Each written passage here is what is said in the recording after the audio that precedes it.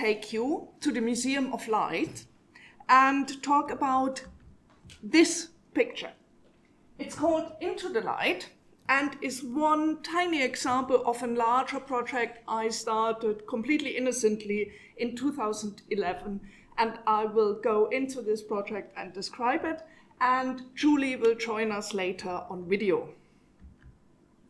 So I want to start with one quote, sorry, I do that.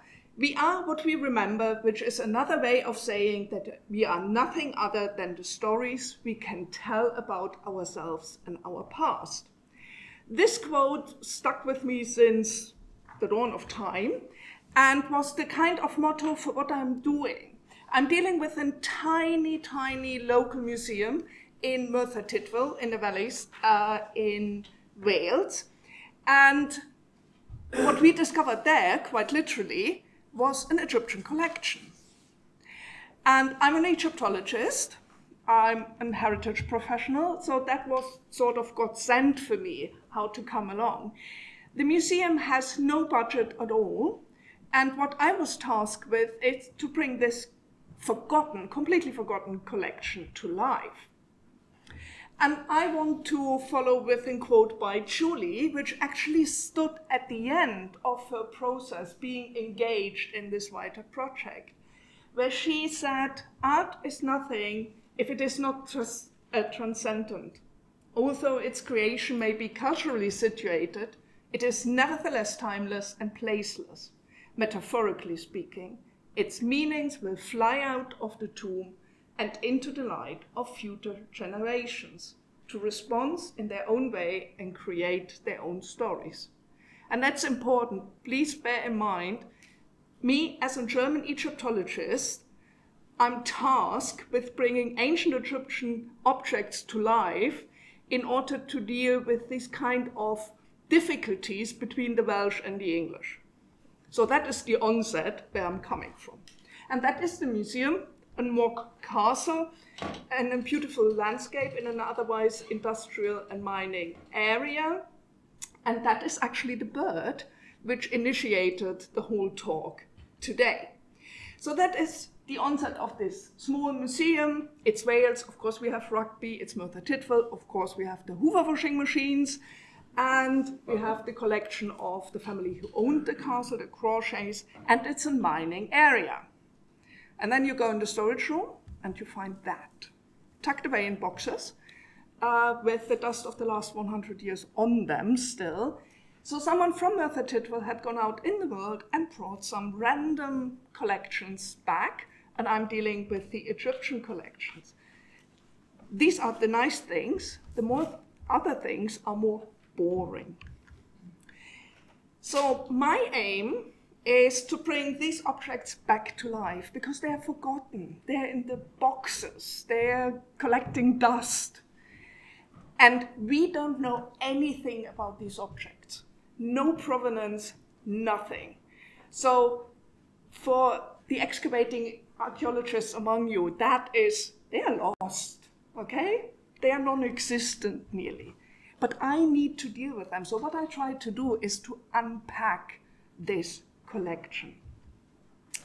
And later on, if you want to have a look, that was one early video I made about this project, where people from Merthyr Tydfil are involved, my students who get their hands on the objects, research them, which are predominantly English, as well as the wider public of Lampeter, where the university is, and Merthyr Tydfil, where the museum is. And that is just down the road, so about 2 hours by car, by the way. So these are some of the objects. If you're not just an Egyptologist, they are simply boring: a little offering dish, a Roman mummy mask. So what do I do with them? How do I relate these objects with the people in Merthyr Tydfil? Because that is what the museum is all about, creating the story of the people of the area. And that is exactly where Hodder is coming in with his idea of entangled. And you see the face of one of my students when I gave him this little nice dish in his hand and told him, you know, it's roughly 4,000 years old. And he was standing there and smiling and didn't know what to do. So humans and things, what is the relationship? And that is exactly what I try to trace. And I dared to use this tiny model offering dish as the object of a whole module. 12 weeks, only this little offering dish, but we looked at it from all sides. Students made their own, they wrote on them, so we talked about hieroglyphs, we had execration rituals, smashing them, and then in the end, the students, because the last day was the day before Easter, so we got little Easter eggs on our dishes. Or the offering mask, if you have the proper archaeological photograph, it's actually quite boring. But if you see the other one, slightly playing with the light, looking from the side, it's a little bit mysterious.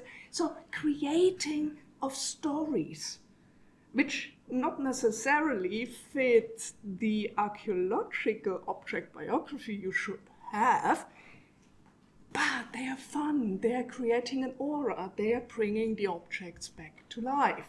And that is what we do, we create our storied worlds. And you can do that with the objects in a nice way.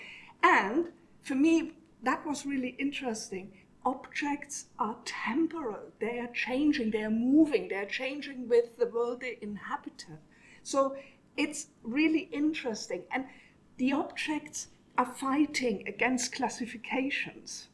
And the best way to track that is to track all these classifications and see their movements between them.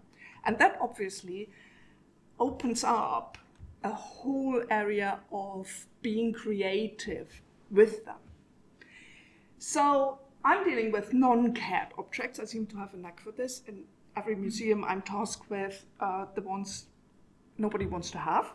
So they can't be lost, forgotten, misplaced, or simply unloved because damaged or difficult to deal with. And they become interesting. And this fascination is something I want to give the students, because in the project, the students then research this object. Nobody else for the last 100 years looked at them.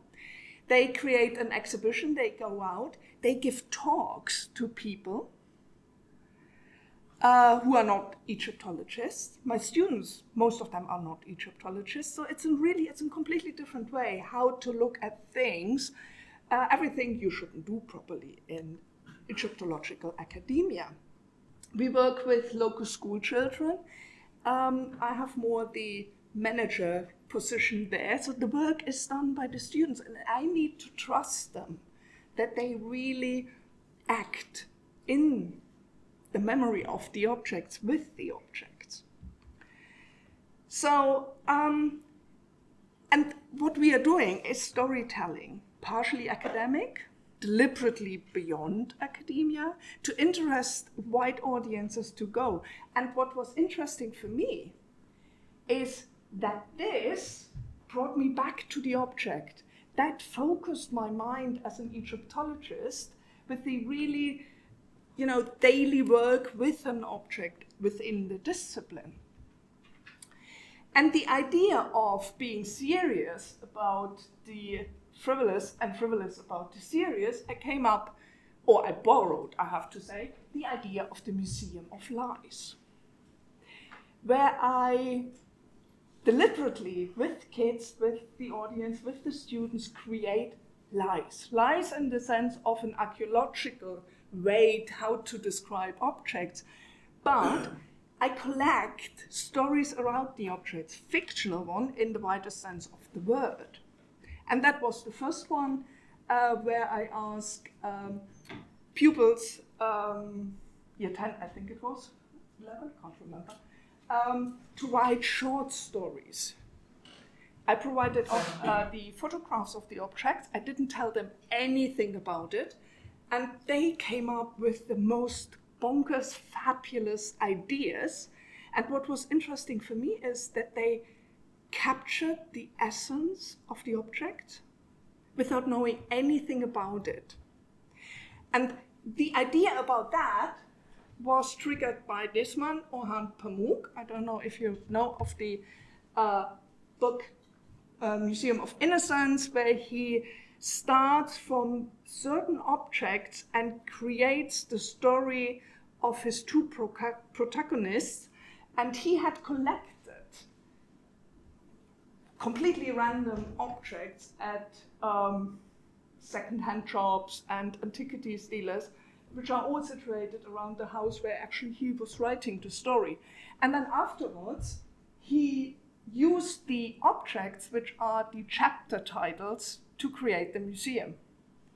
So he created the narrative at first, and then the museum, and it's absolutely fascinating.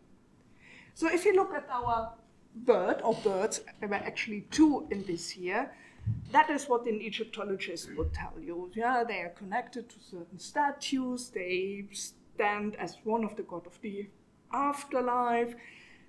Yeah, sort of interesting, but boring. And what we did was going back to the kids and ask for more stories, and that is the story written about one of these birds. It's been a long, distressing Sunday, full of working and never-ending cleaning. The dog has been hysterically hyped since sunrise this morning at about 6:20. Bobster, the dog, was driving me insane, and I thought he needed an adventurous walk. He was trailing me along the tall straight grass by pulling me through the other side. He was trusting to adventure the woods. We had not been for an exercise all day, so here we go. Bobster tiptoed across the bridle path and started nosing in a hill of red leaves. He ducked and stared when he saw a wooden detailed bird. I plunged down and tried working out what the little creature was. I went and picked it up before it flew off and was unseen. A little wooden bird which turned into being colorful and alive. So automatically this little something is now a creature, is a living one, is with us, is affecting us.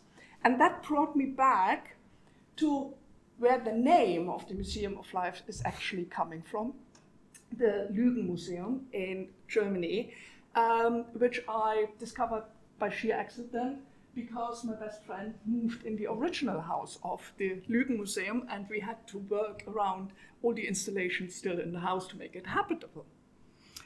Reinhard Zapka, or as he called himself, Richard von Gigantico, dealt in the 1980s with the real life in East Germany in a way that he collected real objects and created a fiction he couldn't have. So a highly political approach, undermining the ideas of the Stasi because it was too bonkers for them, so they left him alone. And these ideas of storytelling, telling the truth without telling anything, was actually what became the underpinning idea of my Museum of Lies. And if you then do that with the birds, you can start in a more archaeological way with sketches, but you already see that goes beyond an archaeological sketch. It already goes into an artistic expression of an emotion felt with feeling them, to connecting this with ideas of your own life, your emotions. So I always ask the student at the beginning of my funerary beliefs class, look, you're ancient Egyptians, you're now dead, you have 30 minutes, you can prepare for all your eternity for the tomb. Here's clay, do it. And that is what one of the students came up with before they actually had seen the objects. And everything she said as a reason why she takes her bird, it's actually a garden bird, it's not a pet bird, with her, correlated with the understandings of the ancient Egyptians about this particular god represented by these little birds. So again, for me, absolutely fascinating there. And that was the moment when I then contacted Julie Davis, who is an artist, and I asked her if you want to take the Museum of Lies with the short stories and some ad hoc expression, artistic expression, to another level, and without explaining anything about Egyptology and the ideas behind the objects, I let her choose one of the objects. So every year I get between 5 and 10 objects up to Lampeter. We can work with them. And in this year, there was a magnificent canopic chest, so really stuff everyone would go for. And Julie had chosen the birds. And we decided to work completely independent of each other, but came together at certain points and answered the questions of the others. So me in the preparation with the students and the exhibitions, and her in the preparation with the object she wanted to create out of the ancient objects. And in the end, she decided on a triptych made from recycled wood. So another idea I found very fascinating. If you deal with the ancient Egyptians' idea of the afterlife, coming back to life, everything is symbolized by these Sokha birds, and then using wood, not buying anything new, but deliberately using what was already alive in a former cycle. And this is the statement by Julie, which I want to read out because she can't be with us here today. As an artist, I found working in this way has been something of an exciting challenge. To respond to an object that had so much in terms of its own meaning, and yet so little in terms of visual clues still remaining. Semiotically, birds have always been imbued with connotations across so many cultures, so the task was to respect this object culturally while responding personally. Looking back, I realized two things. Firstly, that as a member of a medieval choir and having often been surrounded by British European iconography, I found this influenced what I wanted to create, an object that could be felt or understood as religious and triptych, and yes, was not necessarily confined to a particular time, place, or even belief system. Secondly, and more personally, my father had passed away a couple of years ago, and he had always been very interested in birds and collected many pictures and objects. I have therefore found that in the last couple of years, my own artwork has been collecting birds as well. They have started to fly out of many of my paintings and have begun nesting in my head, and also my house in my own burgeoning collection. It therefore felt serendipitous to have been asked along to this project, and no surprise to that, I was drawn to this object in particular. It further reinforced the idea that objects can speak to us in many different voices. And for me, that was striking, that her personal story actually correlates with the story of the ancient Egyptians, the reason why these birds are chosen as an object to represent afterlife, represent funerary ideas, so that you can understand objects without sometimes knowing things. So, and I think I would like to, oops.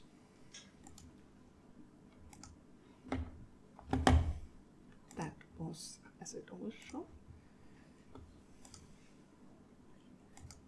Let's start that way. That is the interview I made with Julie afterwards.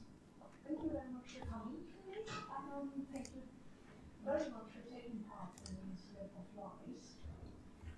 You very kindly agreed to contribute to this year's Museum of Lies. And before we started, or you started with the artistic process, I explained to you the concept of the Museum of Lies in our first meeting, before you even saw the object.